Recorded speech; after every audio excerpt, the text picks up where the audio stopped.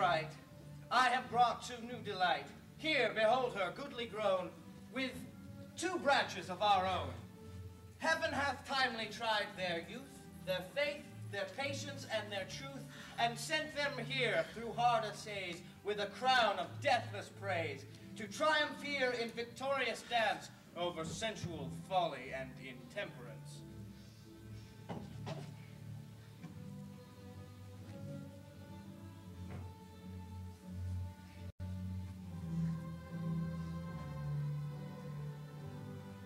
Please be seated.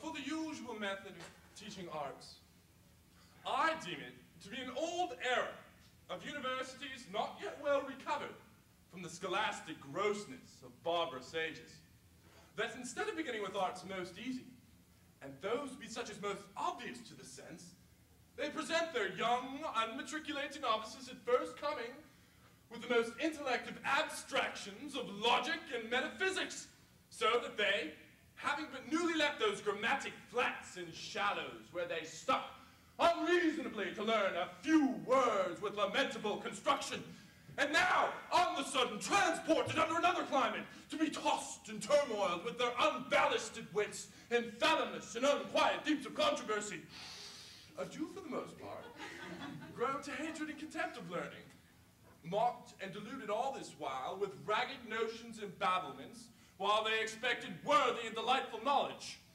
Some, allured to the trade of law, grounding their purposes not on the prudent and heavenly contemplation of justice and equity, which was never taught them, but on the promising and pleasing thoughts of litigious terms, fat contentions, and flowing fees.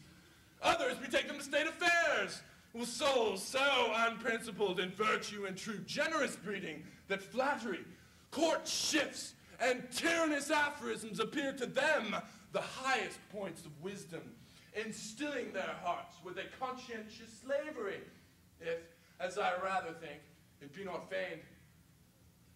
Others, lastly, of a more delicious and airy spirit, retire themselves, knowing no better, to the enjoyments of ease and luxury, living out their days in feast and jollity, which is indeed the wisest and safest course of all these, unless they were with more integrity undertaken. And these are the fruits of misspending our prime youth at the schools and universities, as we do, either in learning mere words, or such things chiefly as were better left unlearned. I shall detain you no longer in the demonstration of what we should not do, but straight conduct you to a hillside, where I will point you out the right path of a virtuous and noble education. I call, therefore, a complete and generous education that which befits a man to perform justly, skillfully, and magnanimously all the offices, both private and public, of war and peace.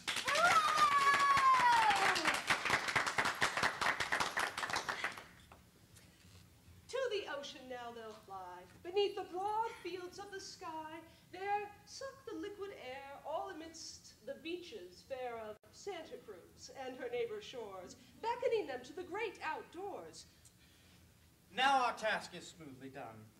We can fly or we can run quickly to the green earth's end, where the bowed welkin slow doth bend, and from thence can soar as soon to the corners of the moon.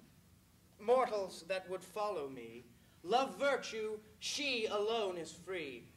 She can teach ye how to climb higher than the sphery chime. Or if virtue feeble were, heaven itself would stoop to her.